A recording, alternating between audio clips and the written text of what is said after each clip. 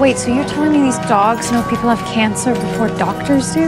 We see the world. Dogs smell it. Their sense of smell is 100,000 times as acute as ours. So we're working on trying to get the dogs to recognize the difference between cancer samples and benign samples. If we successfully scent train a dog, it can make the difference between life and death. Tough day? Not too bad.